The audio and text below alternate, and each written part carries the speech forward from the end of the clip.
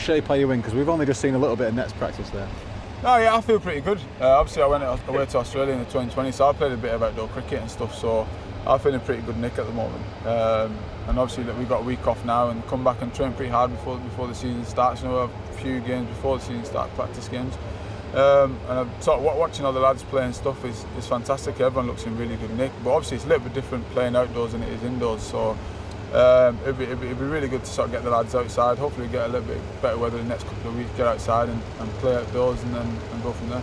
And you've been away, but during the winter, of course, Jimmy Anderson's had a lot of attention. What have you made of that?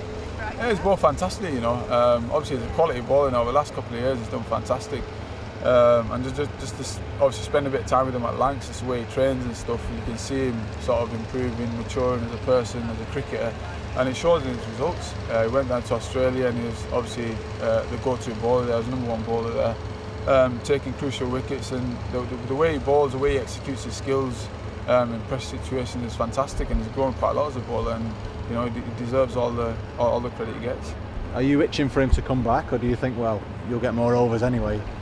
No, obviously to have someone like Jimmy in the dressing room would be fantastic, you know. Obviously he's like, he'll do well for us, he'll win us games and stuff, but to be honest, I'm not sure we're going to see too much of him. We'll probably see a couple of games out of him at the start of the season, but then obviously the England start playing and he'll be back there, you know. But just to have Jimmy around the dressing room and playing along with him, you know, you can learn so much from him, like the younger lads and myself. We can learn a lot about how he goes about doing his stuff, you know, and it'd be good to have him back, but I don't think we'll be seeing too much of him.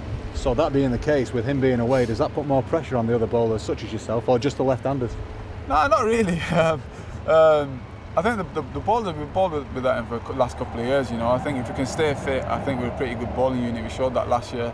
I think we were sort of second highest bowling points last year in Championship cricket, and if we can carry on doing that and all the bowlers stay fit, working the skills in the nets at the moment, I think we'll do pretty well.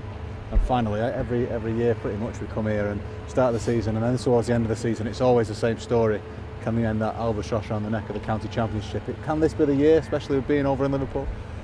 You know, I reckon it's a good chance of it, you know. I mean, we speak about it every single year. I've been here 8-9 years now, and that's the main question that always comes up, you know. And I think sometimes you can almost think too far ahead and think, right, we want a trophy and want to do this, that and whatever, you know. But I think, as I touched on it before, if you just think about the here and now and do what you need to do just to win maybe the next game, I don't think we'll be too far wrong. We won't go too far wrong. Obviously, playing at Liverpool, and I said that, it's a result wicket. Every time we played there, we got a result. And if we can use that to our advantage, we've played there, so we know them conditions better than any other county. And if we can use that to our advantage and bowl, we know the bowling conditions, the batting conditions, so we can have good plans to sort of play against the opposition and win some crucial games there at Liverpool. I think we've got a really good chance this year.